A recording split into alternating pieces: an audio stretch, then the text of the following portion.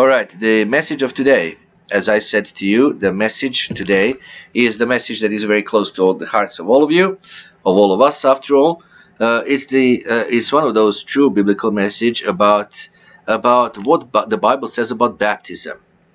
Now, I presume that all of you would know what it is, but I must not presume because, again, like I said, over the times, over the decades, over the centuries, we have all been scattered, and we have all been under the influence of different churches, which serve Satan, and they're deceived by the Satan because Satan deceives the whole world. If it says the whole world, brethren, that it's the whole world. It's not like, oh, he deceives the whole world except our Uganda, or except our Serbia, or except our Australia, or except our America. No, he deceives the whole world. We've all lived in the whole world until God called us out of that world, and we have been influenced up to that point to one degree or another. We've been influenced and exposed to the influences of all kinds of religious theories, ideologies, cultural things, you name it.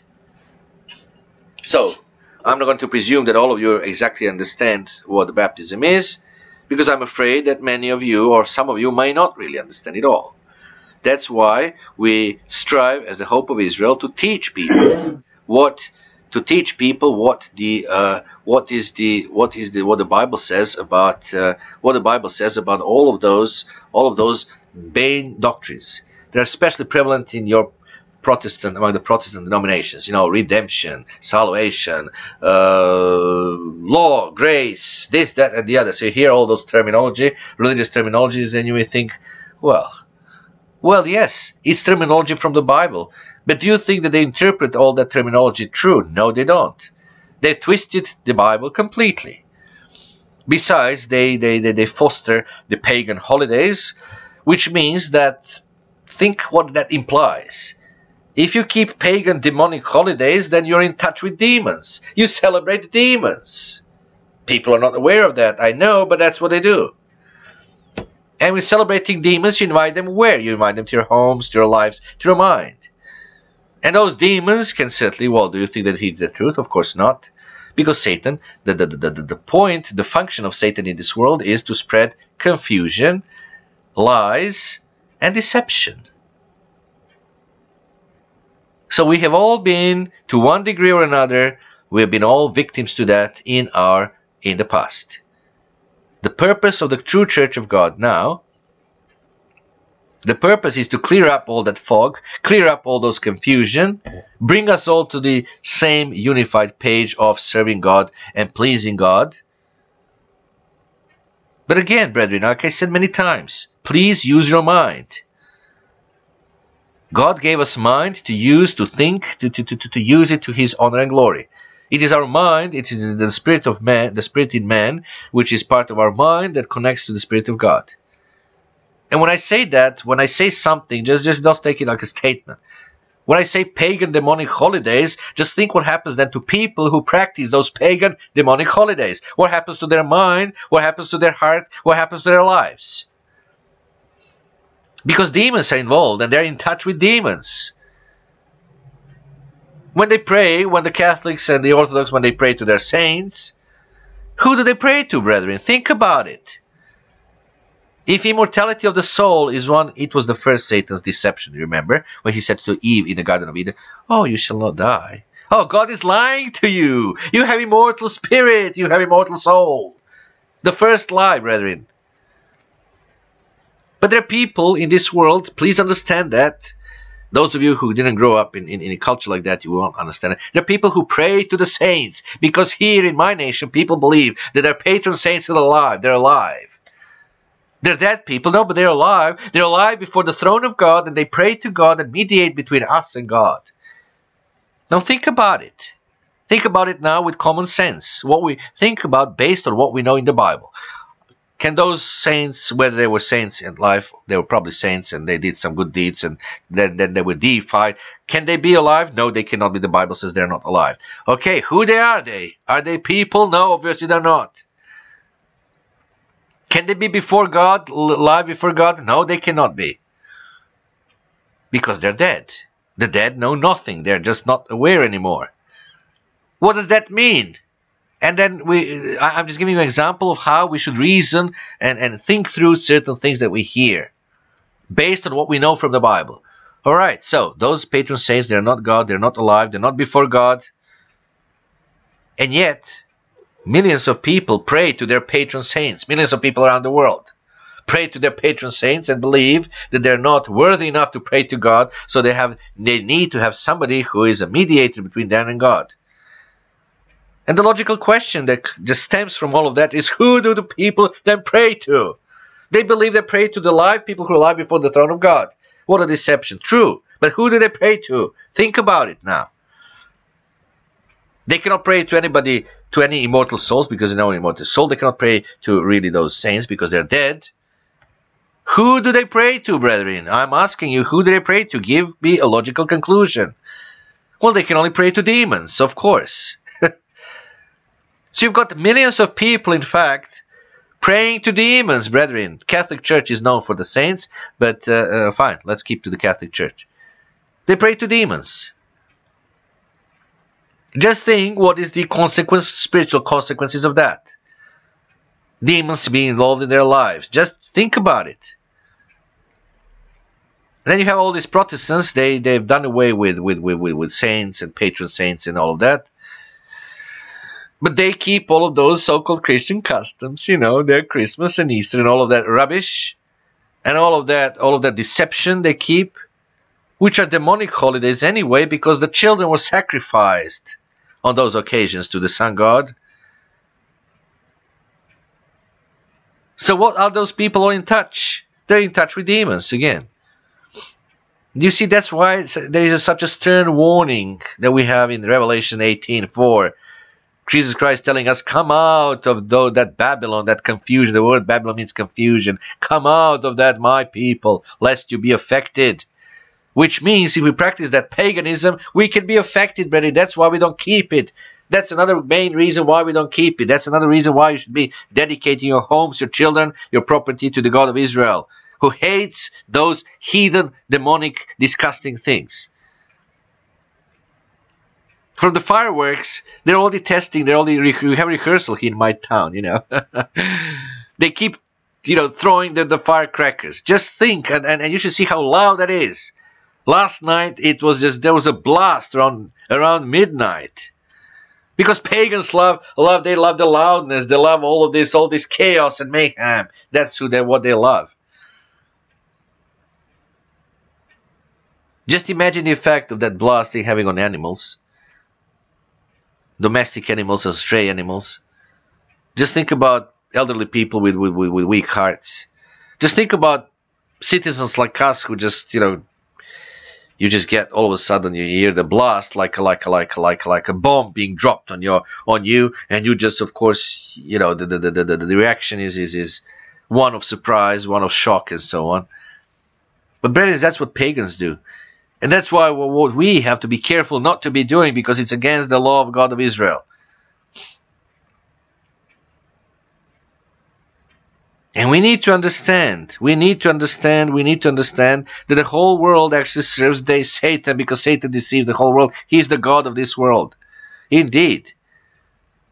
So all those various customs that people think are so nice and wonderful, you know, Santa Claus coming to your town, oh, it's so beautiful, bringing gifts to the children, isn't that something nice? How can you be such a bad parent not to allow your children to enjoy Christmas and all that? Well, I'm not a bad parent, I'm just a converted parent. If you're a parent, I'm a converted parent, not allowing my children to participate in something that is permeated with demonism and demons.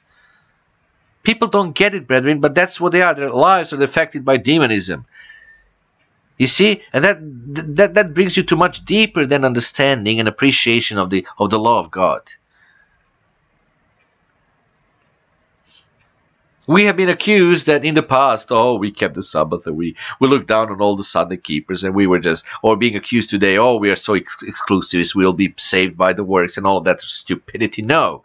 But we just do not want to be involved in paganism, Satanism, demonism, and that's the reason, that's the main reason, after all, that we don't keep Sunday and all these other so-called Christian holidays, which will be enforced by the way, those things will be enforced by the law. in Europe very soon. Right now in the German Constitution, and you can find the German Constitution translated into English on internet. So it's nothing is secret anymore, brethren. It's not like somebody's making this up. No, you can find the Constitution Article 129, which says clearly in the German Constitution, and Germany is the leading country in Europe, lest you know that, it says that both Sunday and Christian holidays are specially protected by the law for the sake of spiritual, how did I say, spiritual exercises, spiritual whatever. So it's already protected by the law. And the Sunday law has been enforced in several countries in Europe. The leading country in strict administration of Sunday laws, meaning what it means, Sunday law, it means that no work is being done, no shops are open, no supermarkets. That's what it means. Of course, the justification for that is, oh, it's a family day, so people should dedicate their time to families. Oh, really? Oh, how wonderful excuse to impose the mark of the beast, you know. The strictest country in Europe in keeping Sunday, it's still not Germany. It's Slovenia, a little country of Slovenia. But Brendan, there's going to be a law probably worldwide very soon, because the Germans are a world power, and we know what is their role according to the Bible prophecy. If you don't know what their role is, those of you who may be new to that, please ask us. And we will tell you all that we know. Which means then that, you know, we cannot be like shallow Protestants, thinking that everything is nice and positive in this world, oh, you know, and that Santa Claus is coming to town. How sweet, how wonderful. We cannot live like that, brethren. That shallow, stupid Christianity without any remorse, without any repentance. We cannot live like that. We can actually, but that's not the option for the true Christians.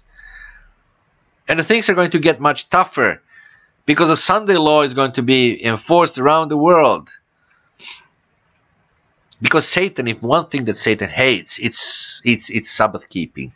Satan has always hated Sabbath keeping, brethren. Has always hated the Sabbath. True. But still, Sabbath is one commandment. It's one aspect of our lives. The other aspect must be that we must not be dummies, spiritual dummies if you wish. We have to be educated and we have to know things. Because without knowledge, people were perishing in the Old Testament. God's people.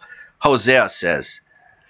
Without vision, people perish. We must have always this vision that Christ is coming back soon to redeem us and take us away from this world and to change this world. All that we can do some small changes here and there. You know, we can just mend a little bit here, a little bit there. But brethren, the whole thing has got to go, because you cannot really have a totally new life, a new world, unless all this that is wrong is gone. And Daniel's vision tells you that. There came a stone without human hand, all of a sudden came and just crushed that huge statue of all human civilization. But then there is an addition to this verse, and then it says, the wind came and blew away the chaff. Brethren, of this world system remained nothing, not even the chaff. That's what we have to keep in mind. Because it'll keep us, hopefully, away from compromising with God's ways. And yes, I have the main subject always, but sometimes I have these additional comments that I give because I feel it's important. Because it seems to me that in this day of deception, and in this day of internet age, and in this day of everything ease, and everything is so positive and great, you know how Protestants always, for them, everything is so positive, and always try to be positive. Well, we cannot. How can we be positive all the time and not get angry and mad at this stupidity in this festive season in particular, and the madness and stupidities and witchcraft and superstition practiced by our nations? I cannot be always smiling, nice and positive. No, it's not. It's disgusting and anti-God. It's horrible. And it's pernicious for us and our salvation if we don't get it. So that's why the Hope of Israel needs to be a driving educational force in the world. The Hope of Israel members need to be educated in some basic things. They need to understand why is this world present evil world, as the Apostle Paul describes it. While all the world propaganda says, oh no, of course not. It's a lovely, beautiful world. Look, ecumenism. Look, we all love one another. Oh, we're all Christians. So everybody loves one another. And all that. That's all lies, brethren. Lies, lies, lies, lies, lies. And we've been all brought up in those lies. We have to discern. We have to be able to discern why, spiritually speaking, this world is disgusting. Jesus Christ told us in Matthew 28:19, go therefore and make disciples of all the nations. All the nations. So it's a command, and we're having now in the membership of God's church even nations that we never knew about that had any Christians. Like, last month I had to send anointed cloth to Pakistan and India. And I was so tingling with excitement that I just couldn't come back after visiting the post office. I couldn't come back home right away. I just had to take a walk and think about the implication of that, the beautiful implication of that. But Jesus Christ told us, make disciples of all the nations, and then he added, baptizing, that's the purpose of the message, baptizing them in the name of the Father and of the Son and of the Holy Spirit. This is a wrong translation from Greek. We'll get to that in a minute. So when you read that, in Matthew 28:19, you realize, yes, it's part of our commission as well. And this plan, direct command of Jesus Christ certainly sounds simple enough, doesn't it?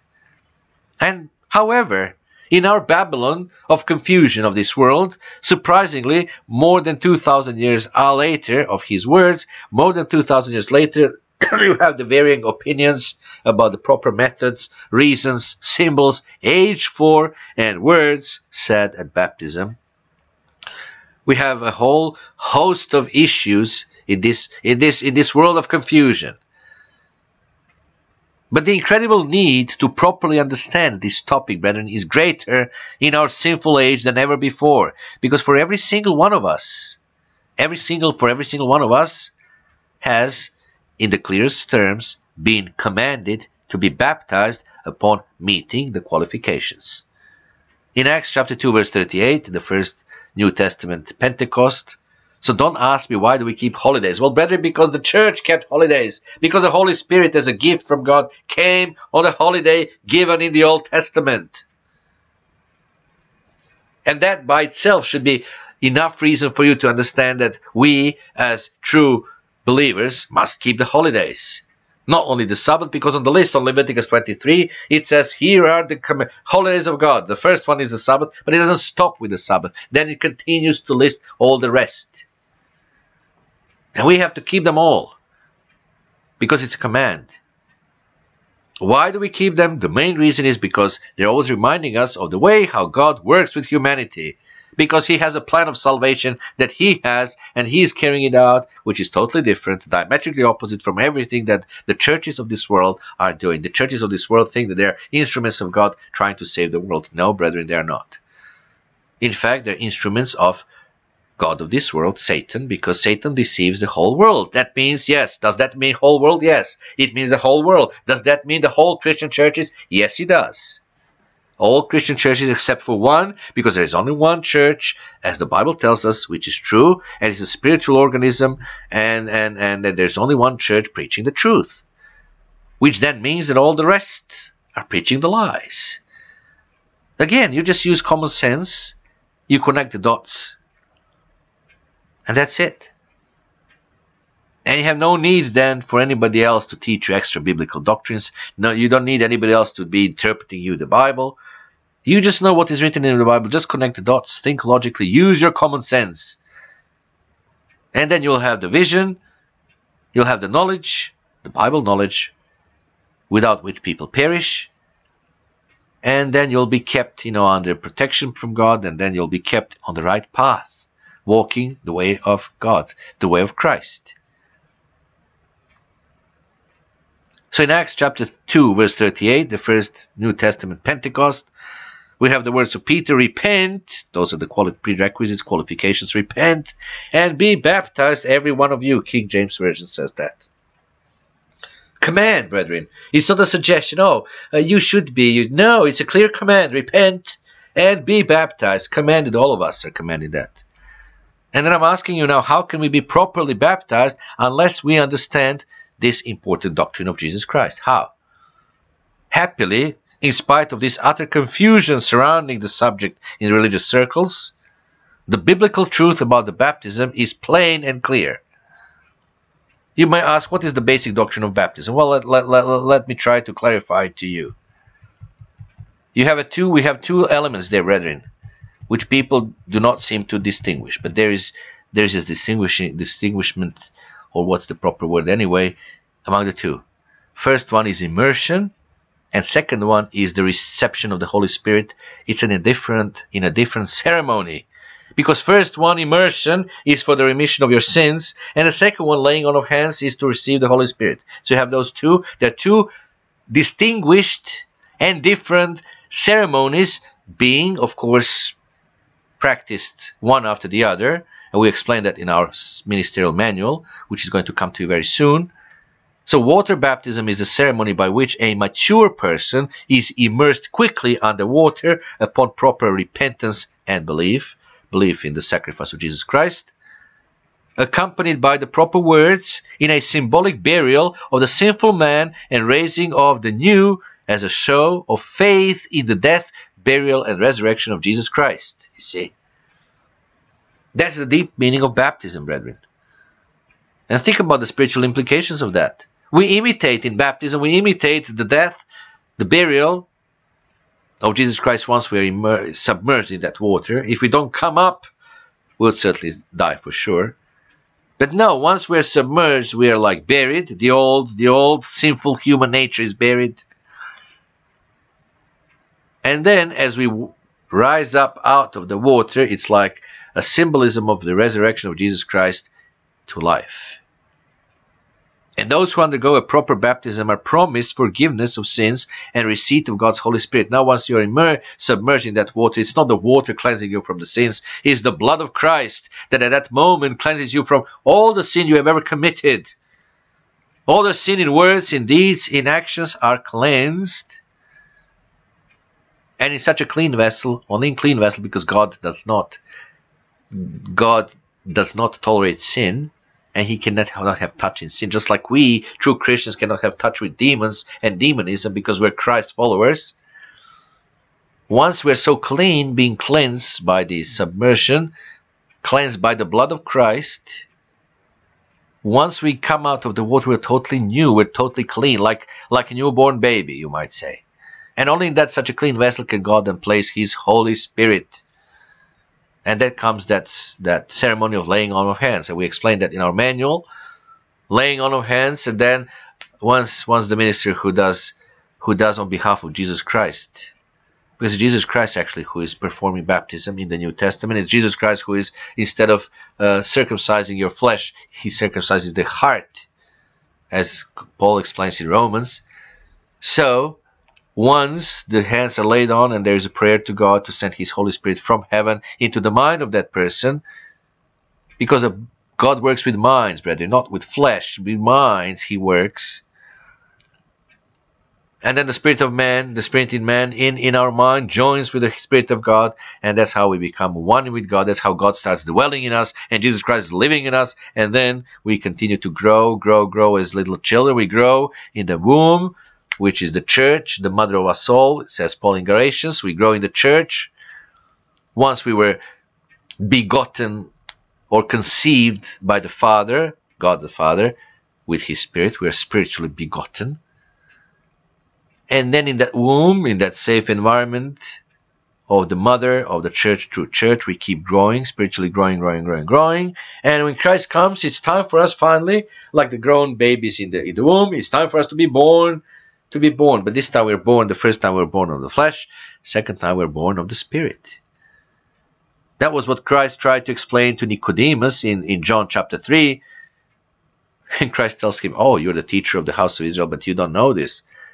What is of flesh is born of flesh, but what is of Spirit will be born of the Spirit. Brethren, when you connect all of those pieces of knowledge in the Bible, then you have the clear picture. You have the clear vision. Then you're not being deceived, and you should not be moved by every single little doctrine coming from all the sides. from our governments, from our media, from our different churches in this world. We are not being shaken by all that because we know what is written in the Bible. That's why it is important to pay attention. That's why it is important to have a proper interpretation of the Bible, so that we will not be moved and we will not be deceived. And the question is then, how can we be properly baptized unless we understand this important doctrine of Jesus Christ? So those who undergo a proper baptism are promised forgiveness of sins and receipt of God's Holy Spirit. But the usual teachings of this world, you can just imagine that certainly many religionists would disagree with what I have just said about baptism, even though each part that I've said can be proven from the Bible. But what does this world know about the Bible, brethren? Sometimes it's even difficult because people have lived so much in deception. It's difficult for me sometimes in my culture, and probably in your cultures, you probably face similar things. It's very difficult to explain to them some simple, or at least to be simple and logical teachings of God, because people don't seem to be able to comprehend it. It's difficult to explain to them, even though Christ says those words. Let me give you an example. Oh, I love my wife, I'm married, and, we'll know. Well, fine. While you're in the flesh, the marriage is the first institution in the Bible. You love your wife. That's brilliant. That's how it should be. It's wonderful. But in the kingdom of God, it's not going to be so. There is no marriage in the kingdom of God, because the kingdom of God, now don't mistake again, the world, the nations in the flesh will be under the kingdom of God, because Paul says very clearly in the Bible that flesh and blood cannot inherit the kingdom of God. So while we're still in flesh and blood, we are not inheriting the kingdom. We have to be, that's what baptism is. That's all part of baptism ceremony. We have to be changed from flesh to spirit in order to enter the kingdom of God, because we cannot enter into the flesh and blood. We have to become spiritual beings like Jesus Christ is. And then the kingdom of God is not the world, still made up of humans and stuff. The world is not the kingdom of God, brethren, not even after Jesus Christ's return. Please get it. The world is going to be submitted to the government of God, to the ruling of Christ and his saints. So the world is not the kingdom of God. Don't be mistaken. The world will be under the government, under the rulership of the kingdom of God. Because flesh and blood, and there'll be still flesh and blood humans.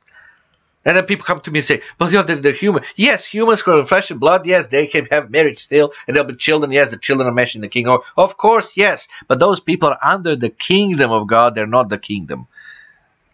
To become the kingdom, they have to be born again of the Spirit, and they have to become spiritual beings.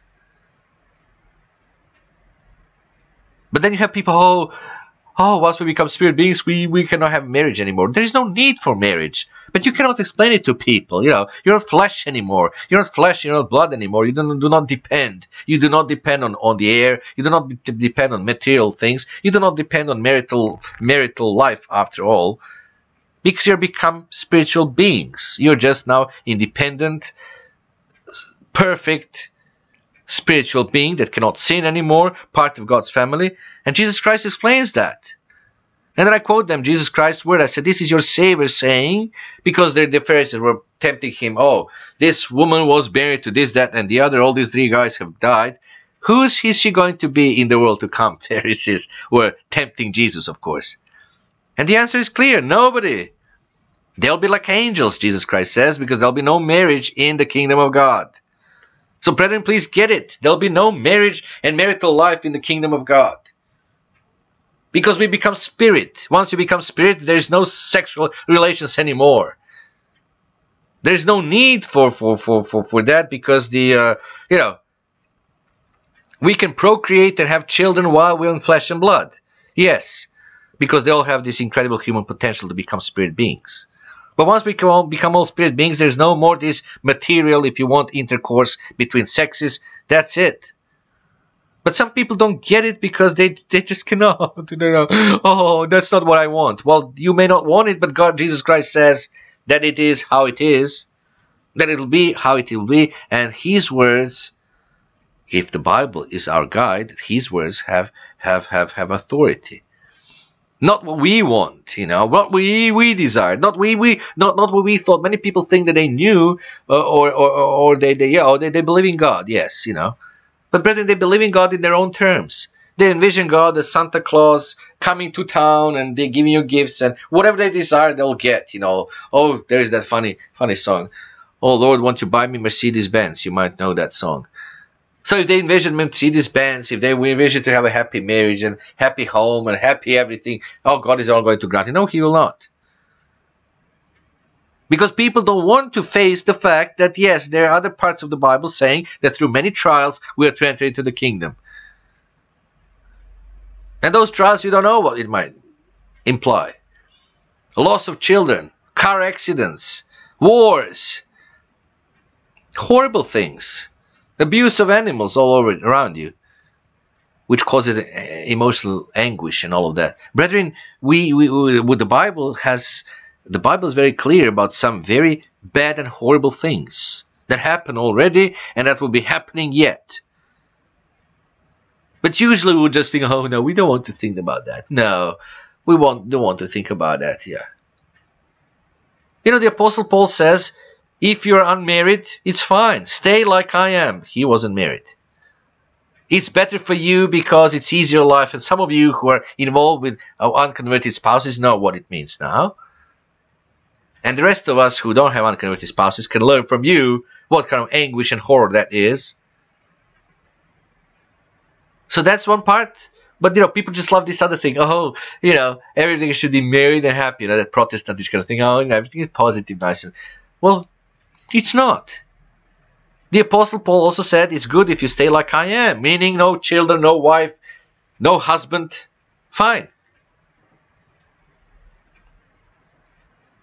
Because there is also that verse in the words of Jesus Christ. Woe be to those who have those wombs that gave birth, and woe be to women that were suckling, woe for those who have suckling children and all that. Brethren, it's not in vain there. It's a reason why it is there. And it's not that God hates children or women or men or whatever. No, it is a practical advice for us. So if God didn't give you a wife, didn't give you marriage, fine. Be happy. Being a single, be happy. Be happy and be thankful to God. There is a reason why He didn't give it to you. Perhaps some of you will be bad husbands or bad wives or whatever. But you know, people always have this idealistic vision of themselves. Be happy. There is a reason why, and that's fine. Perhaps the economic situation in the world will be getting, we were discussing that last night, will be getting so bad that you'll not be able to feed your children. What's the point of having children that you can watch them suffer and starve to death? Or being killed by a disease or whatever. What's the purpose? I'm asking you. Perhaps that's why God says, well, let me just spare you from that, and let me just, you know, it's better for you to be single. Let me spare you from all that anguish that will kill you. Some people do you understand this? You don't, because you don't think about those terms. But brethren, I have to tell you those things. Some people, when the Great Tribulation comes, their children might die in their arms. And some people may be tempted to take their own lives, and this just, you know, discard the fact that doing that would probably qualify them for unpardonable sin. Some people may lose their lives, eternal lives, because of having children that may die or whatever. That's why perhaps God is trying to spare you from that. And that's why God is not calling everybody. He called some of us.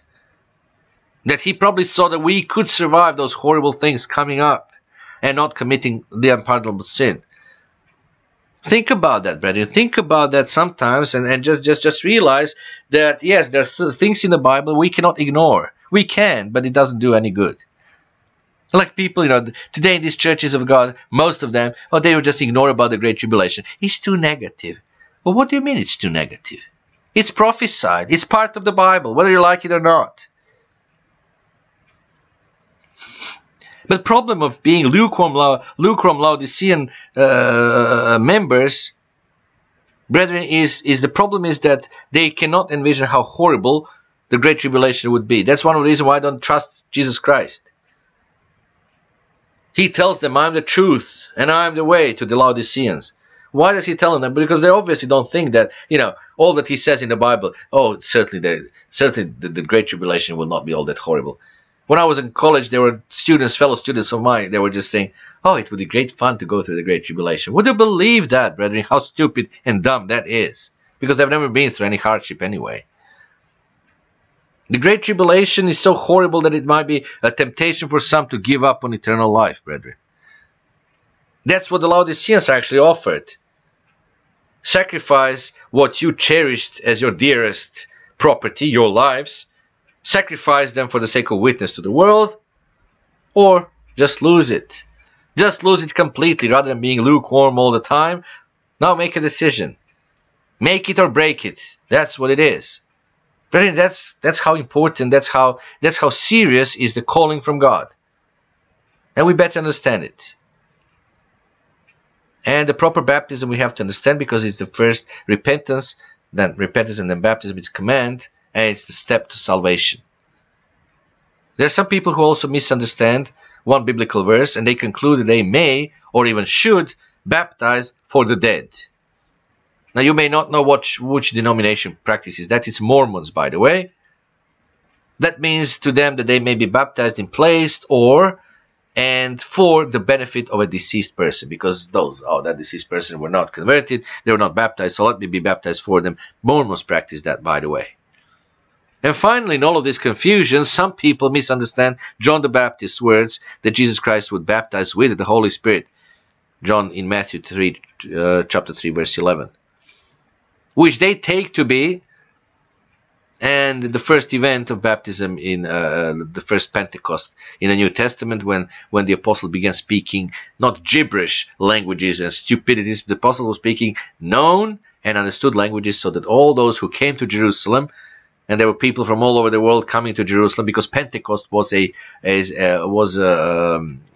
what's the word in English? I don't know, but it was a holiday when people would leave their home and go to Jerusalem to keep that festival anyway. And there were people all over the world speaking different languages, and the apostles were given a gift, amazing gift, to speak the languages, but understood true, real languages. Not all this gibberish and rubbish at these Pentecostal meetings when they, as a sign of having the Holy Spirit, they have to speak in unknown languages. Stupidity, brethren. Another of Satan's deception. But you see, I told you, if he deceives the whole world, that means all the races, all the nations, all the churches, even though they may say we are Christians and stuff, all the Christians, nominal Christians, he does deceive. In fact, it says, Jesus Christ told us that the deception will be so great that even the chosen ones, even the elect might be deceived, brethren. That's what it says. So you have to be always extra careful that no, we don't know everything about the Bible. Yes, we might have lived certain traditions, certain things. No, there are always things to learn about the Bible, to learn about Bible history. That's why we have Sabbath services. That's why God raised His church to teach the world the truth. And to teach us in the church the truth, to re-educate us. That's why I often tell you, I don't want to have spiritual dummies sitting in the church and thinking that keeping the Sabbath is the greatest achievement in the world. Brethren, the Sabbath is signed between us and God.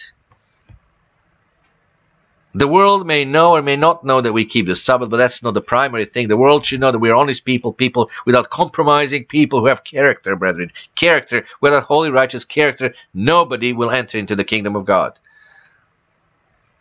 We could be keeping the Sabbath and still behaving like the people in the world. So what's the difference between us and the people in the world in keeping the Sabbath? Sabbath could become just a ritual. For many people, perhaps it has become.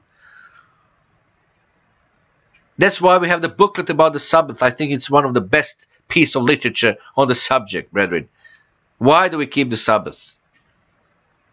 That it's a separate covenant, but between us and God, and not us and the world. And sorry if I raise my voice sometimes, and it may just irritate some of you. I understand that I raise my voice because sometimes I'm not sure how many people really understand what I'm saying, you know. Last night I had 3 times to repeat in English language and even in Spanish to ask somebody to find something online that I asked for. I'm not sometimes and it was something that has nothing to do with directly spirituality. So sometimes I wonder how much people really understand what I'm saying, and how much they connect the dots, how much they include and involve their mind in not only listening but discerning and understanding. So that's I appreciate that in Nasir, in his opening prayer, said, please let us understand what is being taught. Exactly. We need to understand the Bible teachings so that we can be properly understanding them. We can be properly then teach those doctrines in the world to come. Not only to the Gentiles today, because they won't understand it, because all the world is deceived. But brethren, we're prepared for the world to come. We are not here in these churches being raised so that we can save the world. No, if God wanted to save the world, He would have done it. He doesn't need any of us. We are here being called into the truth that we ourselves be educated, be prepared to be the teachers in the world to come. Please get it. That's the purpose of our calling. Our calling is not to go out there and try to convert the Gentiles. It's not going to work, because it's not the time for that. The Gentiles will be converted and taught in the world to come, and for somebody to teach them, somebody needs to be prepared and trained right now. That's why the Church of God, that's why the Hope of Israel Worldwide Church of God exists, brethren. Please get it. But we've been so much under the influence of all of these various doctrines and theories, and Protestantism and Catholicism and witchcraft and you name it. And then some of those theories and their teachings are creeping in our mind, which to us they seem logical and whatever. They seem to be logical and acceptable, and we just accept it like, oh yeah, take it for granted, as they say in English. And then we stay the same like the rest of the world, but hey, we keep the Sabbath. We keep the Sabbath. Look how righteous we are. No, we are not. It's Christ's righteousness being described to us. What is justification? You have a message on that on our YouTube channel. Oh, we keep the Sabbath. Look how special, wonderful we are. No, we are not. Because we can be as dumb, and we can be just as uneducated and be even worse when it comes to knowledge of the Bible, worse even than the Protestants and other people, because of our self-righteousness. Look how wonderful we are. We keep the Sabbath. Oh, marvelous. No, brethren, Sabbath keeping is just one aspect of Christian life. And the other aspect, which is very important, is that you learn that we are school for eternal life, and that you learn, that you discern, that you're always open-minded, to be teachable and submissive to be taught. Because once again, I tell you, there are many things that we think we understand, we know, but we don't. We don't. If I would ask you people in Africa about certain things that you need to understand Bible prophecy, like not kingdom of God, but kingdom of Babylon, and what is the Roman Empire and stuff, most of you would probably be puzzled. Because in your education system, you never learn about Roman Empire. Who cares about Roman Empire? That was in Europe. You in Africa have your own histories, have your own local things, and that's what you learn. But we who live in Europe, we have to teach you, inform you about that history, because it's intricately involved in our faith. I told you about Sunday law. Sunday law already being practiced by several European countries, Slovenia being the leader in that. And you might say, isn't that the mark of the beast? Yes, indeed, that's the mark of the beast. Because all idolatry is mark of the beast. And now what is Sunday? What is being done on Sunday? Well, on Sunday they go to those Sunday-keeping churches with all these pagan rituals and all their pagan temples and all of that, so-called Christian, and they celebrate God of Son. They don't celebrate Jesus Christ, certainly. They certainly don't celebrate true God. No, they celebrate brethren, they celebrate Son God.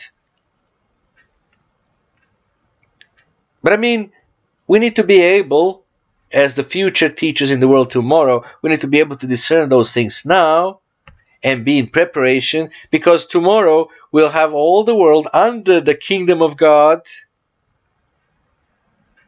people of flesh and blood, that they need to be taught the way of salvation, because only with Christ returns, He'll open up the gates of knowledge and the gates of salvation for all the nations. It's not today, brethren. Today, Satan is ruling the world and deceiving the whole nations.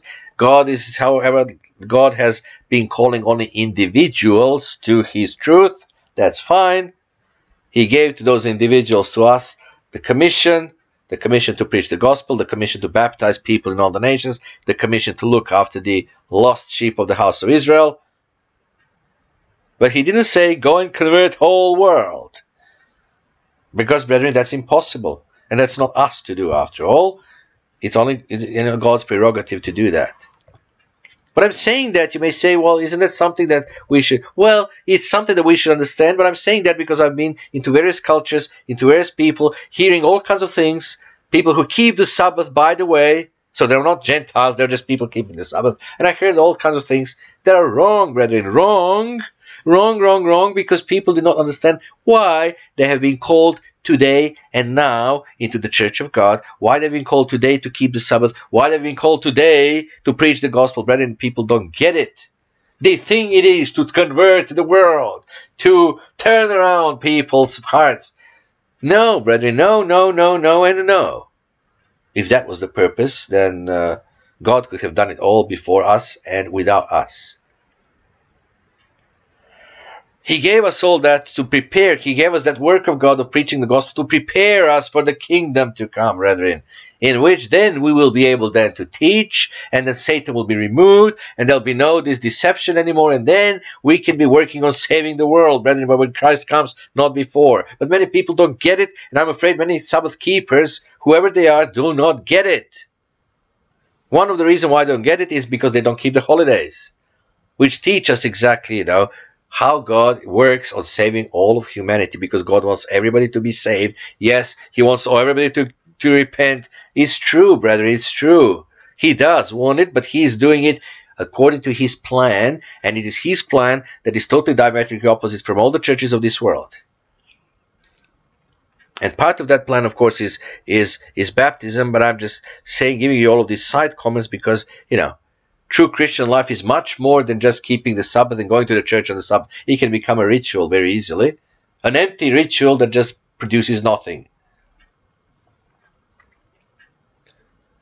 And so confusion is big. Obviously, it needs to be wiped away. It needs to be cleared. And, we should review, first of all, the very clear command that we be baptized, which states in part, repent and be baptized, every one of you, in the name of Jesus Christ, Acts chapter 2-38. And of course, now you get confused. If you're thinking what I'm saying, you'll say, oh, didn't it say previously in Matthew that we should be baptized into the Father, into the Son, and the Holy Spirit? Yes, that's what it's written. It's a wrong translation from Greek. So get out Trinity out of your mind. Trinity is anti-God, anti-Christ, preaching Antichrist doctrine. Get it out of your mind. Trinity doesn't exist. God is a family into which innumerable, countless people can be born, and when we get born again, and when the rest of the world comes under the government of God, one is born of the Spirit, they will be added into God's family, because that's what the word Elohim means. And each family, every family has got more than one members, brethren. Why is it so difficult for people to get it? You do have one last name. Take last name Freeze, last name of our treasurer. Yes, but it's a family. It's a family last name. He's a Freeze, but he's one person, and one person cannot be a family. Family always has more than one member. Why is it so difficult for people to understand that Jesus Christ and Father, they say, oh, they're one. Yes, they're one in spirit, they're one in intent, in purpose, but they're two separate beings. Gospel of John tells us that in the beginning was, that's the real beginning of the Bible, was the Father and the Word. Why is it so difficult for people to grasp those things? I do not know. But anyway, why is it so difficult? Because many of you are family people. We're all part of family, our own family or extended family, you name it. But every single family has got more than one members. So Randy Freeze is one person, but yes, Freeze is his wife. Freeze is the name of his children. So you've got one family. That's what it means being one, that God is one. He's one community, one family. And just like in any family, countless number of children can be born. That's the same with God's family. God projected Himself and His nature through our human families. So that means that the family is open. It's not closed Trinity that nobody could know. And Holy Spirit, by the way, is not a Trinity. It's not a person. Because you cannot pour the Holy Spirit into the hearts of people, as says in Romans 5:5. The person cannot be poured into somebody's heart. And it's the gift of the Holy Spirit. No person cannot be a gift to somebody else. It doesn't make any sense, does it? The whole Trinity teaching makes no sense whatsoever. And God is not Trinity. But yes, it says, wrong translation, to baptize them into the Father, Son, and the Holy Spirit. So it seems like God is a Trinity. No, not at all. Here we clearly see, baptize them in the name of Jesus Christ. In the name of our Lord and Savior. That's it.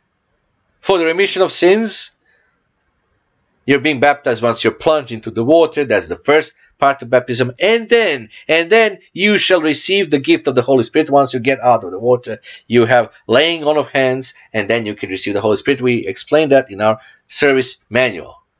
But brethren, it's important for you, especially you who are the leaders in the God's church, it's important for you to clear up your mind out of these confusions. Especially those of you who come from the countries that are not, where nominal Christianity is not even the case, but the nominal religion, the established religion is Buddhism, Hinduism, paganism, witchcraft, you name it. When I was in Africa in 2017, I basically screamed at those people listening to me. I said, shame on all of you. You all keep Sunday because white man has come with its wrong religion, and white man told you Sunday is a day of rest, and you just accepted it without any critical thinking, without checking your Bible. If you checked your Bible, you would probably realize that it's not Sunday. And the whole world is just uncritical, brethren. People just accept what is modern. Oh, Trinity is a modern doctrine. Oh, ecumenism is a modern trend. Oh, New Year is a modern thing to do. Oh, Christmas and Easter are modern holidays, the greatest Christian holidays. Brethren, that's not true. Find me in the Bible where it says that Easter and Christmas are the greatest holidays for Christians. It's nowhere in the Bible. God gave a list of His commanded holidays to be kept. And it is there for a reason. And it's for a reason why we keep them, brethren. Because if you don't keep them, then you're lost. You're just in confusion of this world. Then you will really think that Christmas is really the real birth of Jesus Christ. Of course it's not.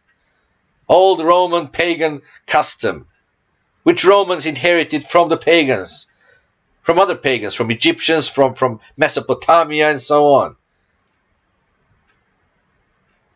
And to all of you in Africa, leaders there, just tell your people what I told them. I have no these racial problems. I'm racist. No, I'm not racist. I'm just very, very realistic.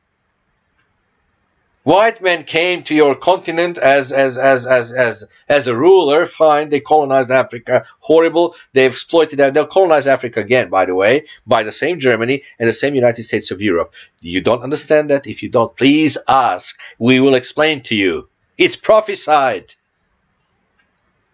So they came and they brought their religion. So what African people did, for example, I'm taking Africa as an example, they just ditched their animistic native religion, and they said, oh, let's be now important. Let's now keep Sunday, build the Sunday-keeping churches, and we will, yes, and wonderful, we are now Christians. No, you're not. You're still pagans, but different kind of pagans, brethren, if you just think that way. So many Africans are all just different kind of pagans now. They just accepted without any critical thinking, checking on the Bible. They accepted Sunday as a day of rest, which is not. Checking all your dialects and Swahili language and so on. I'm sure that it's the word probably translated there has to be the Sabbath or whatever, however you call the Sabbath anyway. It's never Sunday. You don't find the word Sunday anywhere in the Bible, by the way. You see, brethren, we have to be educated about that. We have to be ready to tell people that ugly truth if it is. But I did. It was Sunday. It was a Sunday, and I was screaming in one of those black colonies. I screamed at the top of my lungs. I said, "Your neighbors are now keeping the mark of the beast. They're all in their Sunday keeping churches, brethren. Why do we keep the Sabbath?" And I explained it to them. We need to be now willing and ready to explain it to others who may be asking us. And don't try to jam down the throat of the Gentiles the gospel, because they cannot understand it. The carnal mind cannot be submitted to God. It doesn't keep the will of God. It cannot be even submitted to God. That's what it says in the Bible, brethren. Believe it. Believe what it says, because it's true. Don't try to cram it down their throat. We are preaching the gospel for a witness, not for conversion. For a witness, Jesus Christ says, his word is the authority. We're just witnessing to the Gentiles. And we will be teaching them for conversion and eternal life when Christ comes, when he opens up the door, when Satan is no more there to do his work of deception. Please understand that, because it's important for well-being. Because in the end, you'll be burned out, because nobody will be converted of all those Gentiles that you're trying to convert. Nobody will be converted. You'll be burned out. You'll start doubting that God's word is true because you have wrong understanding of it. And then in the end, you may even give up. Oh, because it's not giving results. Nobody's being converted. Of course, nobody's converted. The world is not called to conversion now. The world is left to be deceived to the Satan. He's left to the Satan to be deceived, and only certain individuals that God has chosen, they're just being converted now, but for a purpose, not for their own salvation only. They're being converted so that they could, the Gentiles in the kingdom and under the kingdom of God, when we become the kingdom of God, that we can just teach them all those things for conversion, and then they'll convert it all massively, all of our nations, brethren, but only after Christ comes. Don't be victims of this Protestant mentality, winning the souls and going to, no, brethren, it doesn't work. It's all wrong. It's not part of God's plan. It's not how God has planned salvation to be carried out.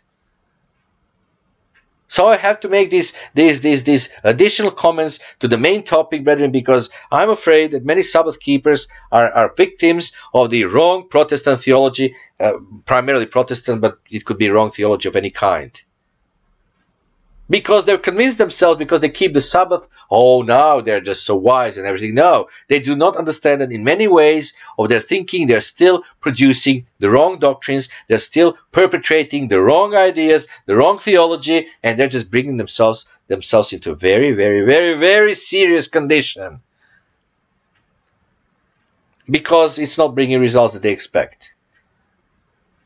Oh, we understand the truth. It's so simple. Wonderful. Let's give it to the Gentiles now, and the Gentiles will be smart. And they will know, brethren, they will not, because their minds are closed and they're being deceived by Satan.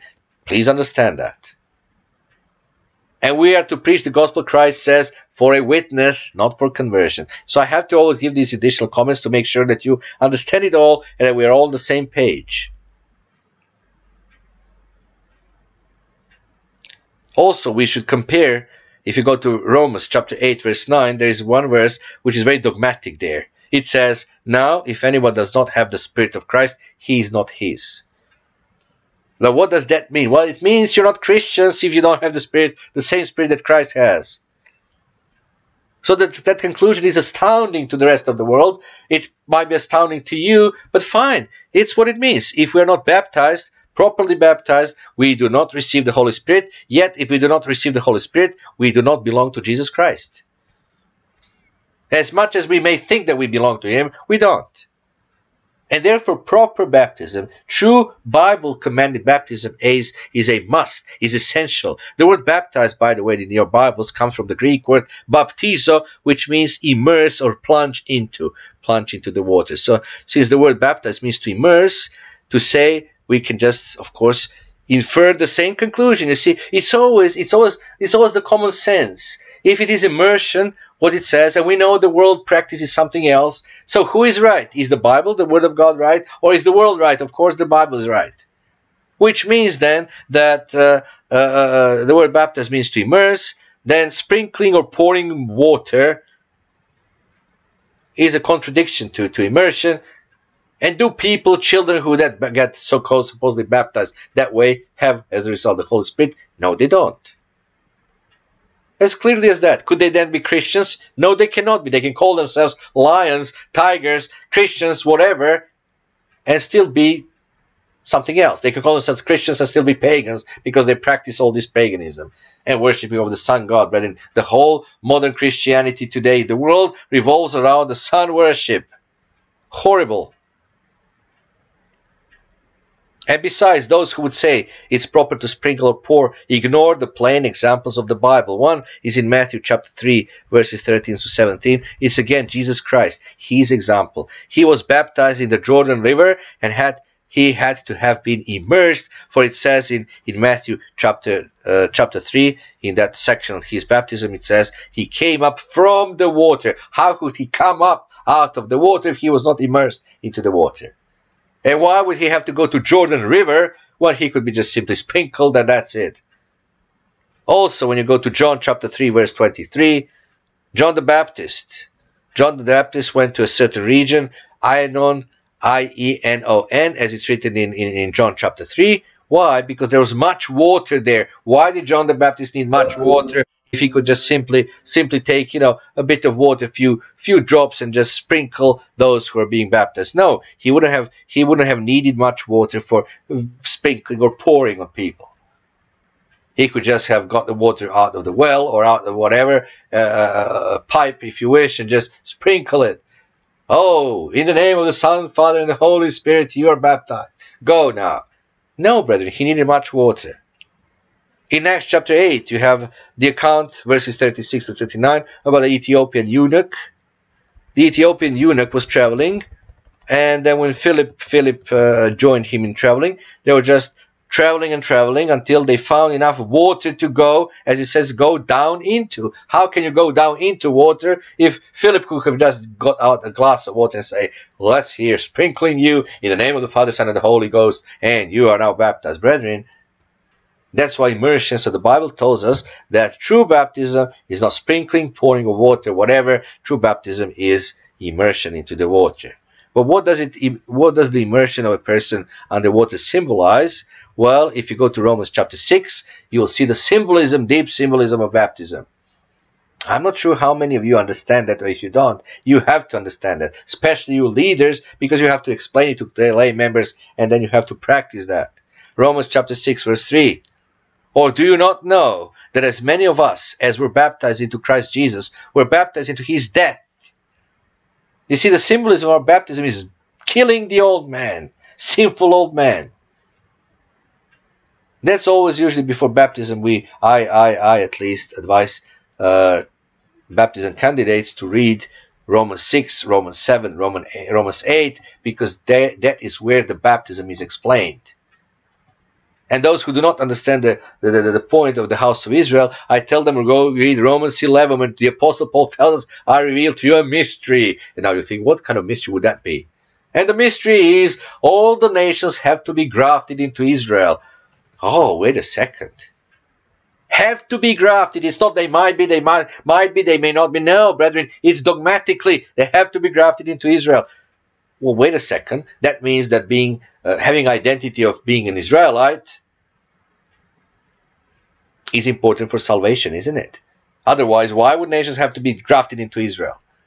Now, do you understand why are we called hope of Israel?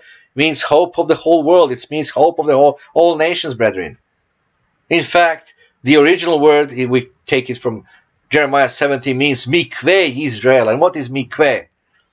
Mikveh in Hebrew, even to this day, is a ritual cleansing, immersion into the water. So the Jews, observant Jews today, before the Sabbath or before some kind of events, they're just going to be ritualistically clean. They just go and immerse themselves into mikveh.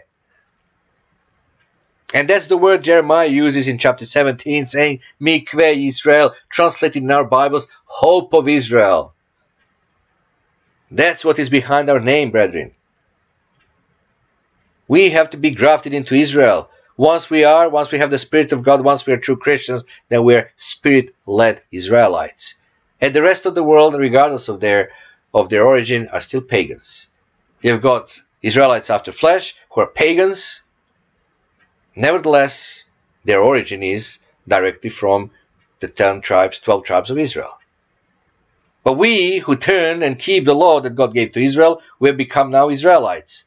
And we're led by God's Spirit, and so that's where Spirit-led Israelites, and I always avoid this spiritual Israel, because that term doesn't mean anything to me, and I don't find it in the Bible. If we have to be grafted, then we become that, and that means that's, the hope of Israel, as Jeremiah put it, and that hope really refers to all the nations, meaning to all the races, meaning to all of us, and we all have to be grafted into Israel. Some of us are the first fruits grafted already.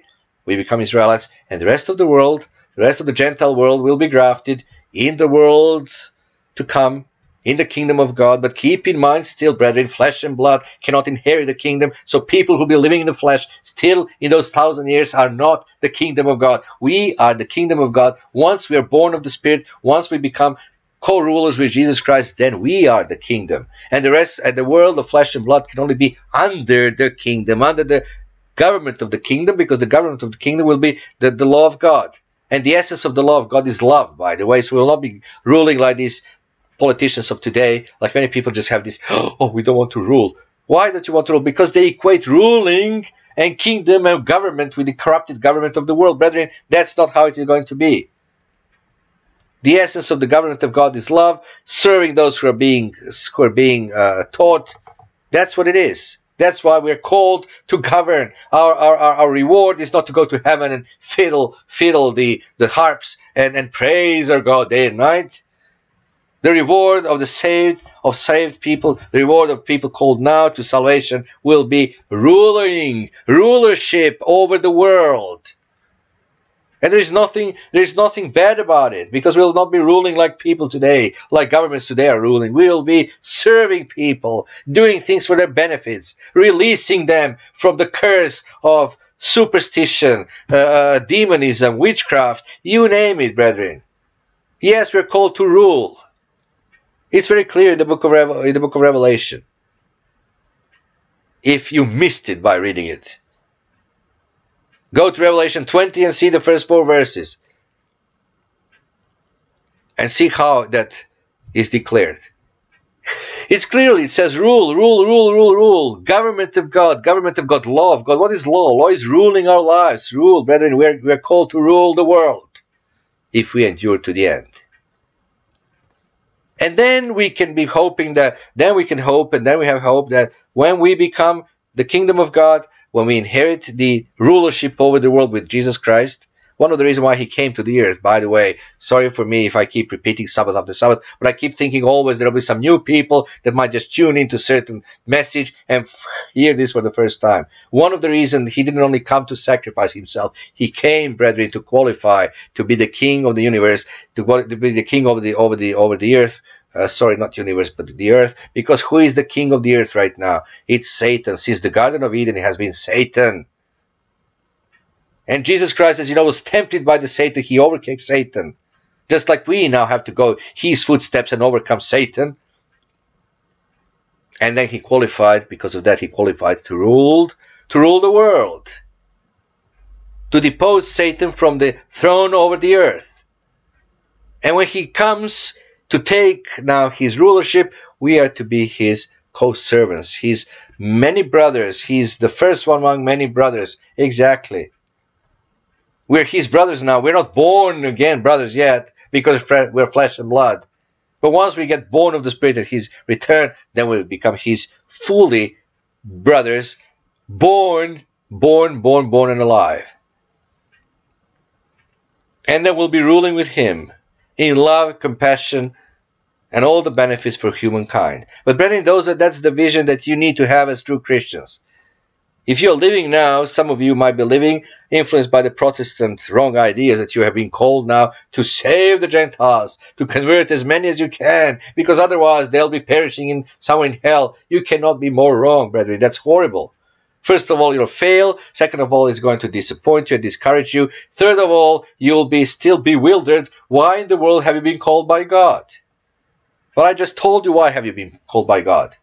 To rule the world in the kingdom of God. And the kingdom of God will not be the Gentiles still of flesh and blood. The kingdom of God will be us. And we are told in the Bible to be kings and priests. The Apostle Peter says, fine. Of all these people ignorant about spiritual things, we have to be educated about those things in order to administer them properly once Jesus Christ comes. That's important vision. But many Sabbath keepers don't have that vision, because they think that the major thing between them that differentiates them from the rest is keeping the Sabbath. No, it's not. Sabbath is a test command. Sabbath is something we keep out of love for Christ and Jesus Christ and God the Father, because they told us to keep it. And out of love for them and devotion for them, we keep it. Out of gratitude for all they've done for us in our lives. Brethren, Sabbath is between us and God, not between us and the world. It's part of Christ-like life, yes. But without character, without Christ-like character, God-like character, if we don't allow Holy Spirit to develop that in us, we're not going to inherit the kingdom of God. As simple as that. Maybe be keeping the Sabbath all the much that we want. It's the character that needs to differentiate us from the world, brethren. Christ-like character, that we are not going to lie when everybody lies, that we're not going to steal when everybody steals, that we're not going to do anything wrong when everybody does everything wrong. That's what differentiates us from the world, having the Spirit of God and allowing that Spirit to work in us and to create God-like character. That's what is going to qualify us for the kingdom of God, which will be us and not the world being ruled over by the kingdom of God. So please, it's important that in your mind that you clearly distinguish certain things and understand them. It's important, it's part of baptism. Why is it part of baptism? Because you have to explain it today, all those things to baptism candidates, lest they be living in delusion. Therefore, we continue now in Romans 6, verse 3 and 4. Just as Christ was raised from the dead by the glory of the Father, even so we also should walk in newness of life. So we are no longer the old person walking in sins. Now we're walking in newness of life. Verse 6, knowing this, that our old man or old woman, it doesn't say old child as you can see, but old man, was crucified with him, with Christ, that the body of sin might be done away with, that might be buried and then taken away by the water. That's why I prefer to go and do baptism in streams of water, waters that are just flowing, because symbolically the old man, the old woman is then being taken away by the water. That the body of sin might be done away with, that we should no longer be slaves of sin. Yes.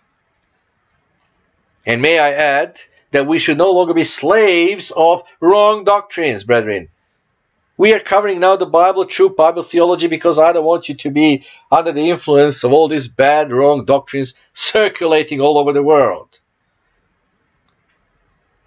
So baptism is a symbolic burial of the old sinful self. A new person intent on obeying God in every way comes out of the water. Baptism is therefore an outward statement by our actions of the inward determination to obey God and leave our sinful past. That's what baptism means, and that's how you need to explain it to all the baptism candidates. Not to tell them, oh yes, you need to be baptized to keep the Sabbath, or you need to, well, yes, of course, they need to be baptized to properly keep the Sabbath, because Jesus Christ says again to the woman, Samaritan woman, he told her at the well, that my servants do not need to go to this place, to this hill, to that hill, to this location. My servants will there be serving me in spirit and truth. So whether you are in Kampala, or whether you're in Nairobi, or whether you're in Belgrade, whether you're in the northern pole, whether you're in Greenland, whether you're in Australia, wherever we are, through the sacrifice of Jesus Christ in our prayers, we have access to the throne of God. We don't have to go to, I don't know, capital Canberra or capital Belgrade or Holy Hill Zion in Jerusalem, or you name it. We do not, because God hears our prayer where we are. He hears us wherever we pray, because we have access to His throne through Jesus Christ, whose sacrifice allowed us to have access. He's our high priest now. He is our Lord and Savior. So His sacrifice and what He sacrificed really allowed us the way to have access to the throne. Brethren, that's the truth. Because you know how people in this nominal Christianity talk, oh, you have to go to the churches to pray. You cannot pray at home. No, you have to go to church. Brethren, where is that written in the Bible? You tell me. I received a baptism request some time ago. Oh, the man says, but all of these other churches of God, they just require something of you. They require that you go to their churches. They require. I said, no, it doesn't say anywhere in the Bible. It says, repent you and be baptized for the remission of your sins, and you'll receive the gift of the Holy Spirit. Enough. It doesn't add, oh, by the way, you're required to go to this church, that church. No. No, you're not. The church of God is a spiritual organism, and that's it. It's not bounded to our imitation. The Hope of Israel Worldwide Church of God, please get in mind, is part of that spiritual organism. We named ourselves that way because we have a certain mission and we want to please God. But that's our human decision to be organized as Hope of Israel Worldwide Church of God. It's not a command from God, because you've got various other people with various other names doing the will of God, and they're certainly part of the spiritual organism, so that's fine. We do recognize that. So please, again, don't make mistake and think, oh, this is the only true church in the world. There is no other. No, I never said that. And I would never tell you that, because that's not true, brethren. How do I know? How do I know with who God is working? Somewhere in Nepal, somewhere in Afghanistan, somewhere in Australia, somewhere in New Zealand, somewhere in Greenland, you name it. I don't know that. How could I know where is the only true church in the world? No, I don't. I believe that Hope of Israel Worldwide Church of God is part of the one only true church, because there is only one. But that only one church is a spiritual organism. It may not be, it is certainly not limited to one physical organization like ours. As simple as that, brethren. Those are simple concepts that you need to understand them in order not to be deceived by satanic doctrines being flowing all around, flying all around us, and being promoted in our societies. But I said baptism is a symbolic burial of the old self. But brethren, it is even more than this, because Paul explains in these verses we have just read in Romans chapter 6, explains that our baptism is also a subtle picturing of our faith in the death and burial and resurrection of Jesus Christ. And by acting out his death in our baptism, we show our acceptance of his death, meaning in our life. And there is another now layer of the truth for all of the Sabbath keepers who happen to keep the Passover.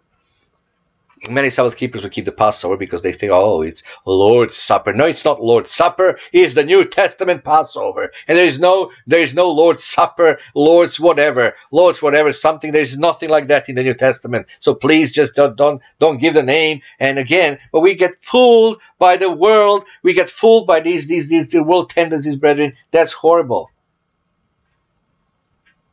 Jesus Christ kept, as he says in the New Testament, the Passover. And while keeping the Passover, he changed the symbols of the Passover.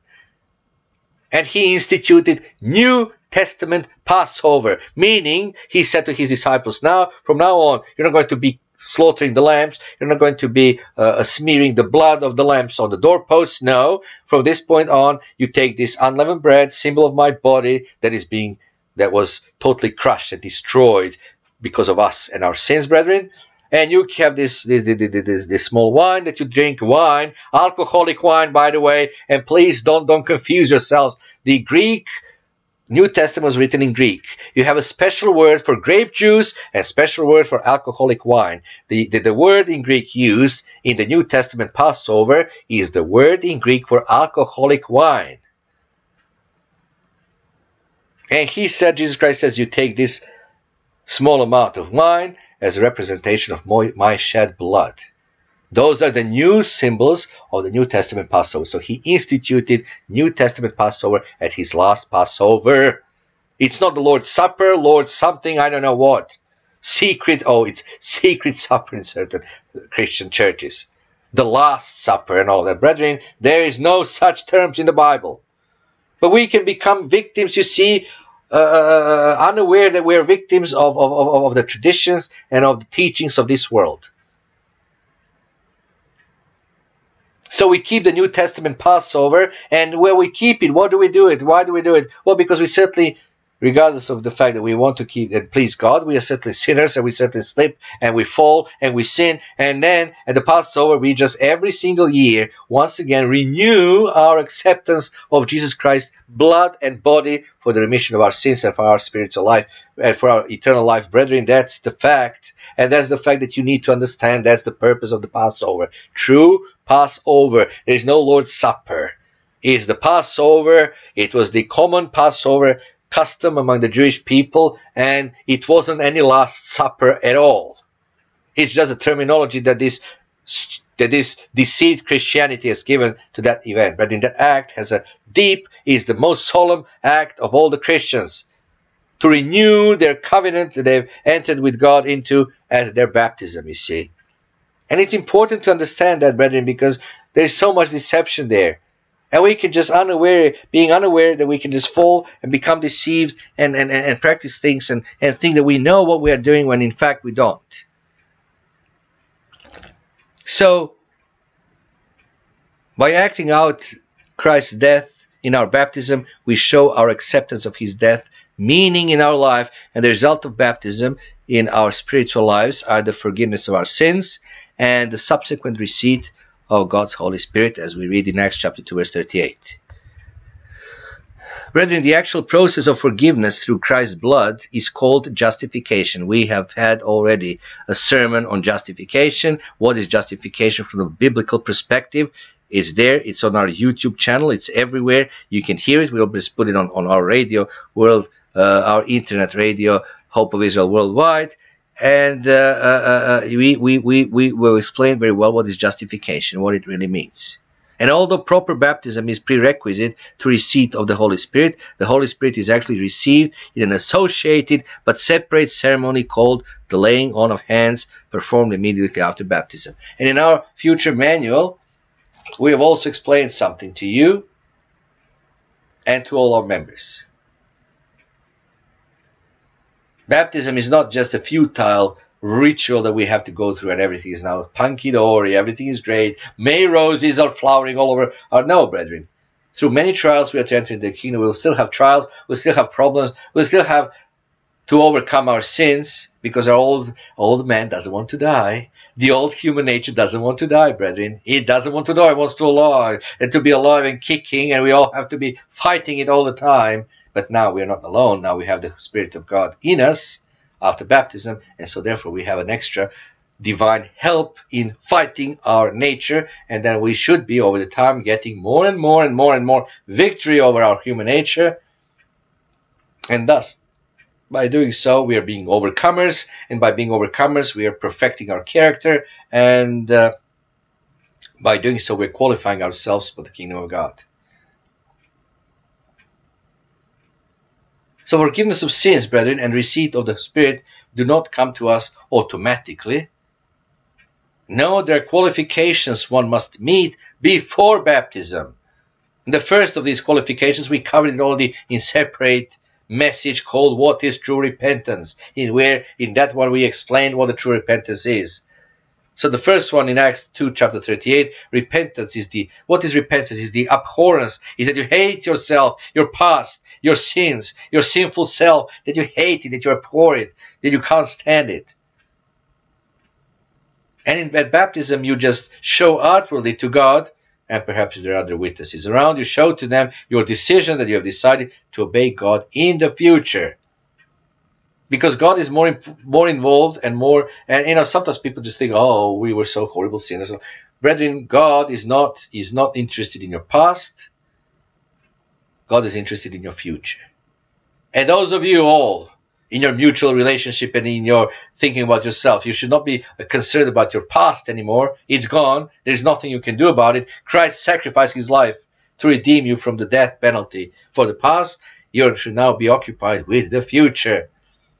And the future is still not going to be May roses. The future is going to have the mark of the beast. The future is going to have a European dictator. The future is going to have the Great Tribulation. The future is going to have to God dealing with lukewarm Christians. That's all part of the future. And then, of course, eventually, the most glorious future come is the kingdom of God. It's us establishing the government of God over the world, brethren. And then teaching all the Gentiles the way of salvation, and then we'll have success. Because right now, God is only calling those whom he decides to call. Remember, I've meant many times with all of these many Sabbath keepers, I have to quote again the words of Jesus Christ.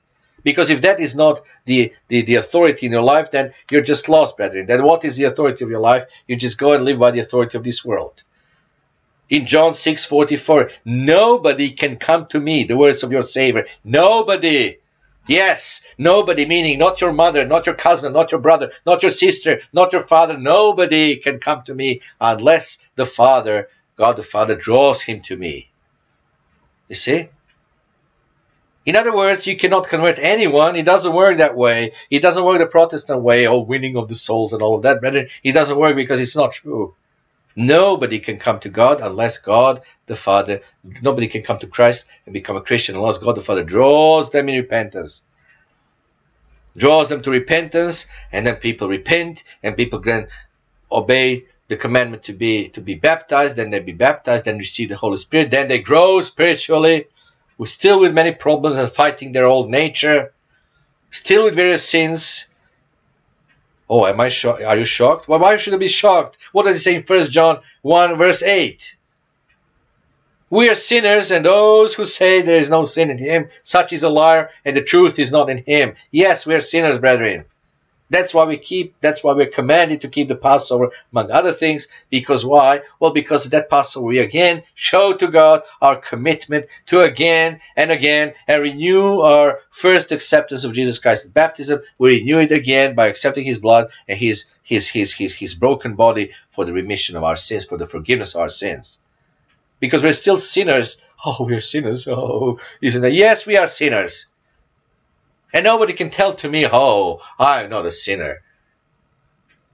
Because the Apostle John says that you are. And that if you say that you have no sin, you're a liar. And the truth is not in you. So whoever comes to you and tells you, oh, I'm not a sinner. Look how great. I'm in one foot. I'm into the kingdom of God. I'm saved already. I'm already born again. How can you be born again when Jesus Christ says to Nicodemus that flesh and blood cannot be? You have to be born from above or born again into spirit. But you have all these haughty people walking around, oh, they're just born again. Oh, they're just born again. Oh, and you should be born again. Just receive Jesus in your heart and everything is fine. There is no repentance, brethren. There is no baptism. Just say verbally you accept Jesus and everything is great. Wrong, wrong, wrong, brethren. But that's the predominant culture in our world. So the first, we have to repent. The second qualification is baptize. Mark chapter 1, verse 14 and 15. The kingdom of God is at hand. Repent and, again the words of your Savior, repent and believe the gospel. The gospel is, of course, the true gospel is the kingdom of God, and we're going to cover that in a separate message. Because it's also part of that true biblical theology that you need to understand, that all the believers in the hope of Israel and all the true believers need to understand. So it's faith. The faith is also mentioned in the book of Acts chapter 8, verse 37 through 34, 35, 36, and 37, and in Mark chapter 16, verse 15 and 16. And the faith required by a person at baptism cannot be Christ's faith, because Christ is not in you yet, and you cannot have Christ's faith. The faith required is our own human faith rather than the faith of Jesus Christ in us, which we receive at baptism by his Holy Spirit in us. Galatians 2:16 tells us that very plainly. So before we are baptized, we do not have the Spirit of God, and we cannot have therefore we cannot have the faith of Christ in us. And I'm saying that because you certainly know, you'll just tell me, doesn't it say in the book of Revelations that here is the patience of the saints, those who keep the commandments, have the testimony, or have the faith of Jesus Christ? Yes, that's what it says. But to have the faith of Jesus Christ, you have to be baptized. Galatians chapter 2, verse 16. Knowing that a man is not justified by the works of the law, but by faith in Jesus Christ. Even we have believed in Christ Jesus, that we might be justified by faith in Christ, and not by the works of the law, which involves keeping of the Sabbath. We keep the law, brethren, because we love God, and we just return that love to him. We're not going to be saved by keeping the law. We're saved, as it says here, by faith in Jesus Christ. By faith in Christ, and not by the works of the law, for by the works of the law no flesh shall be justified. Exactly. So the faith that is required before baptism is that people just, whatever they have faith, they have belief in who and what Jesus Christ is, in his message, the gospel of the kingdom of God, and his sacrifice, and that's it.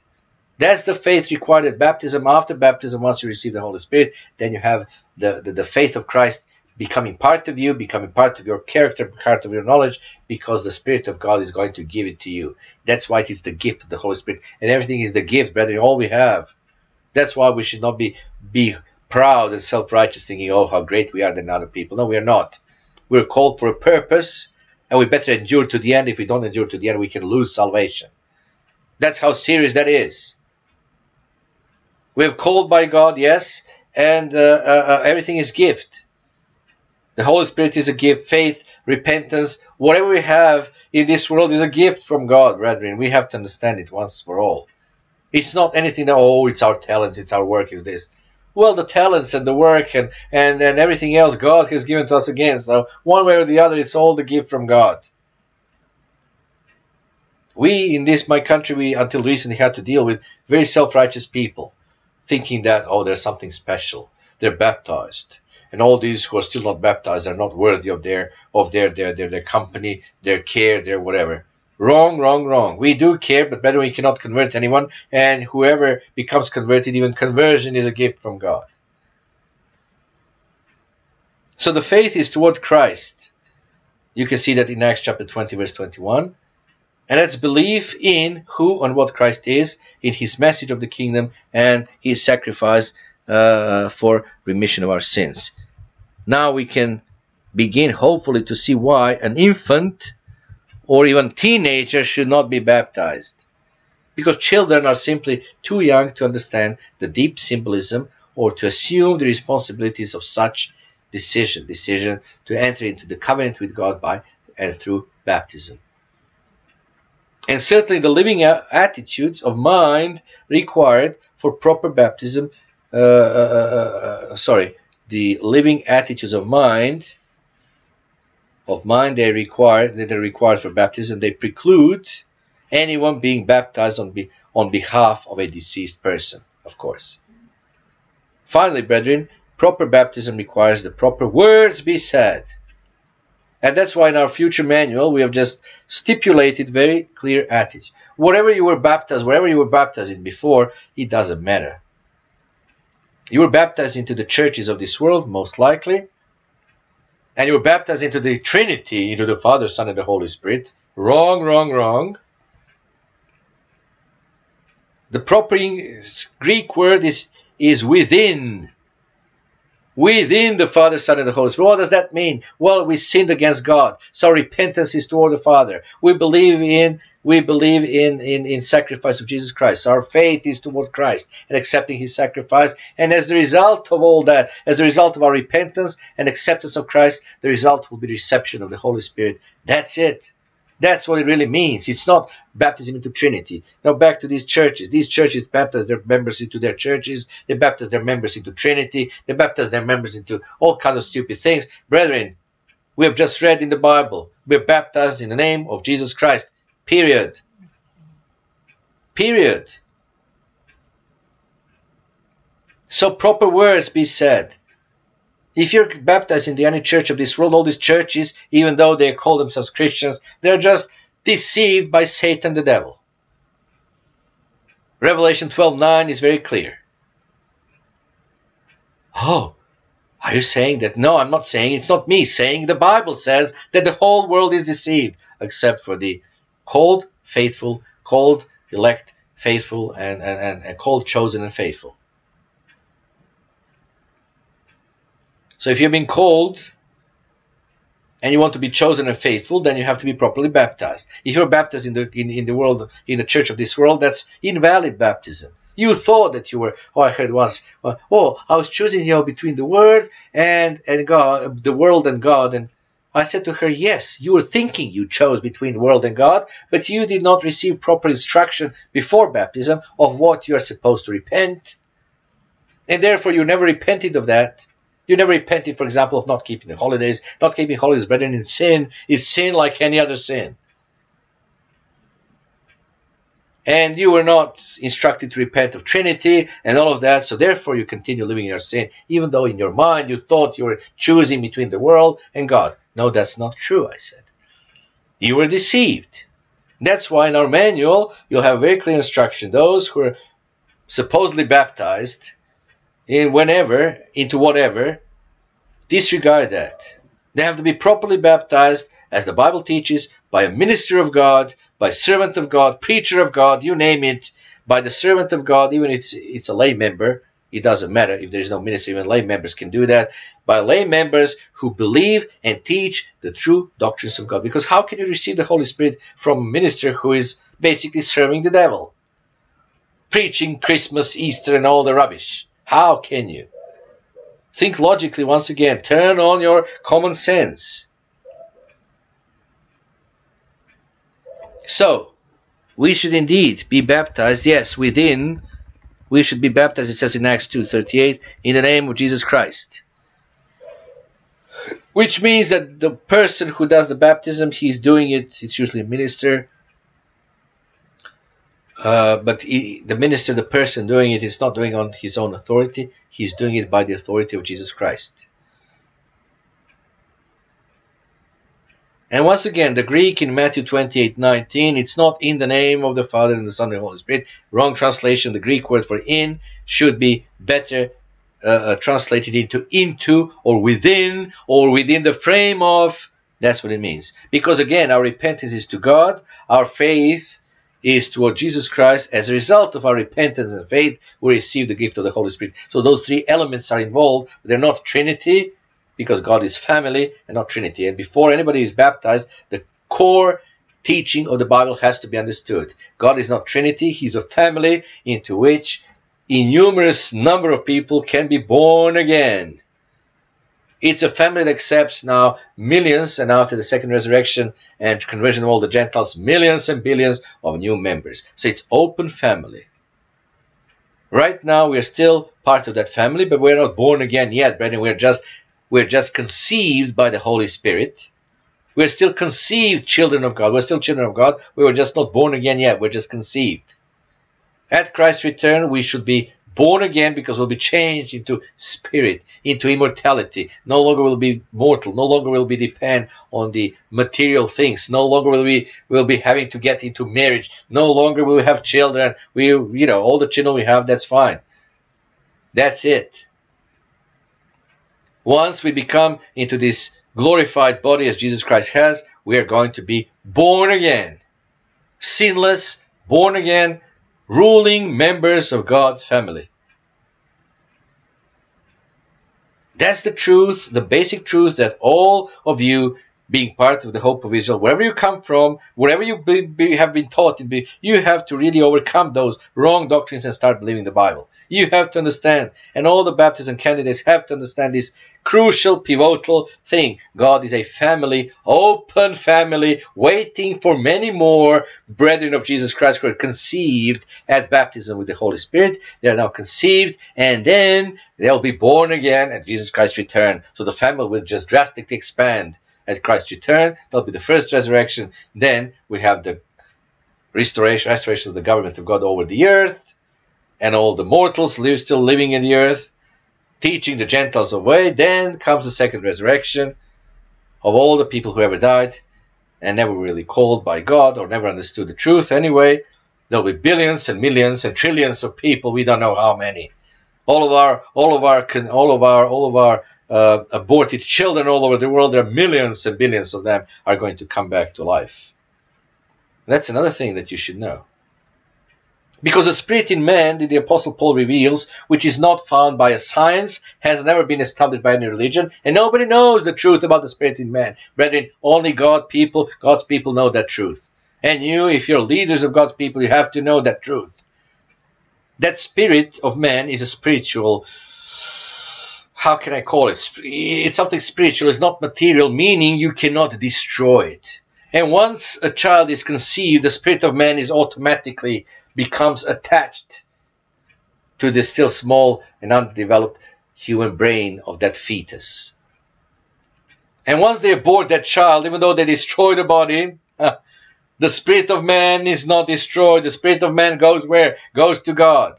And God is keeping it for the time of resurrection. So all those children, millions and millions, are going to come. And to be able to grow into adults. And to be able to be offered spiritual eternal life if they want to accept it. And that's the family of God, brethren. God is a family open to receive people, members that will be born of the Spirit, born again at some point in the future. Whether it be the first resurrection or what it'll be after the second resurrection when the humans, mortals qualify, they'll be at some point in the future. All of your baptism candidates have to understand that basic doctrine. And please ditch this Trinity for all time, and please don't use Matthew 28:19 to say, oh, it must be Trinity. No, it's not. It's a wrong translation of Greek. Brethren, we are baptized not into a denomination of men, no matter what its name is, no matter what group you have been baptized. If it's a true church, no matter what the name people chose for that group, if it's true church, it's a spiritual organism. If you're baptized into the name of Jesus Christ, baptized into the body of Christ, which is spiritual body. If you're baptized into the body of Christ, that's the proper baptism, brethren. So we're not baptized into any denomination or sect of humans, but through the receipt of the Holy Spirit, we're baptized right into the body of Christ, which composes the church. It's composed of people being conceived by the Holy Spirit and led by the Spirit, no matter where they live, and no matter who they are by origin, and no matter anything else. By that Spirit they receive their baptism into the body of Christ, which is spiritual. And in 1 Corinthians chapter 12, verse 13, I think we already quoted it in past Sabbath, so I'm not going to read it again. Check it for yourself. Write it down. If you're in the Bible, don't be just sitting idle. The Bible, if you've been, what did I say? The Bible. I said if you are in services, don't just sit like dummies. The true church is a school. In every school and every college, people just take notes, don't they? Fine, take notes of what you listen. You don't have to. When you take notes, you don't take notes of every word. Just take notes of the most important points, so you can have it. You can just review it. You can just have it, and you can help your concentration. Not by sitting idle and thinking, whatever. Taking notes is a good practice, so please start doing it. And even use your Bible. The verses I mentioned, you just go to all the verses, you can just underline them, you can put your own comments in the margins. Brethren, the Bible, I've said it a million times, I'll say it million and I'll say it a zillion times until we all get it. The Bible itself is a book, it's just a book, it's an item, it's not holy. What is holy is what is written in the Bible. That is holy. So if you turn your Bible into a textbook by writing your own notes, your own comments, your own whatever, your own thoughts, your own conclusions, that's fine. That's excellent. Next time you read over those verses, they'll just jump straight into your eyes. And you think, oh, that's what it really means. It's very helpful for the Bible study as well. But, use your Bible as a textbook. Take notes, brethren. Behave like students. Because that's what we are, disciples of Jesus Christ. Disciples are students, so please behave like students. And in many of our cultures, that's, writing down notes. Oh no, people remember that. They'll have their great memory, they'll remember that. Of course they don't remember that. Don't rely on your fallible human memory. Use pen and paper. It's not in vain that humans have invented pen and paper. Just use pen and paper and keep the notes. So, just one comment about John the Baptist's statement in Matthew 3:11 that Jesus would baptize with the Holy Spirit. It does not mean that people who are baptized with the Holy Spirit, they just get into this frenzy speaking in tongues and all that wrong called tongues. This merely refers to the actual receipt of the Holy Spirit after baptism. When the laying on of hands ceremony happens, then it's receipt of the Holy Spirit. And these tongues, they have nothing to do with the Holy Spirit, nothing to do with God. Brethren, we do have a booklet on baptism. We do have explanation about baptism now here in this message. It's enough. I've just added a few more other explanations for those of you coming now from various cultures, because you've all been exposed to the wrong cultures as I've been exposed to mine. And we have all imbibed without even thinking, without being aware. Sorry about this blast. The pagans are preparing for their New Year's. So there's their rehearsal. They've been throwing firecrackers just to announce the coming of their crazy night. The craziest night in the year is the New Year's Eve in Serbian tradition. Trust me, it's going to be like hell here. It's going to be like a battlefield you hear it. They're just preparing the battlefield. It will be like a cannonade. My poor cats, all of a sudden, they just wake up and they're just alert. What is that? Because the hearing, the sense of hearing in cats is much stronger than in humans. You can just imagine how that blasts in their ears. Brethren, we are not to be like pagans. Anyway, in conclusion, you'll have, all the leaders will have very soon, service manual. All these things, the basic doctrines, the things we have to understand: justification, repentance, salvation by faith, baptism. I've been even explaining that in messages, because I want them to be recorded. I want you to have oral messages, but I want you also to have manuals, should you always have to be reminded of something. So let's conclude. Yes, baptism is a most important subject, and through in the last 2,000 years, many religions have professed to baptize properly and have not.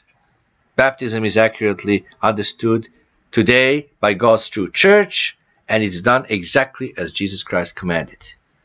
And that's it. However, to say that Hope of Israel is the only true church and no other out there is wrong. Hope of Israel is part of the spiritual body of Christ. It's part of the true church, which is the spiritual organism. And yes, we're following the example of Jesus Christ and understanding the baptism. We practice it, but with understanding from the biblical perspective.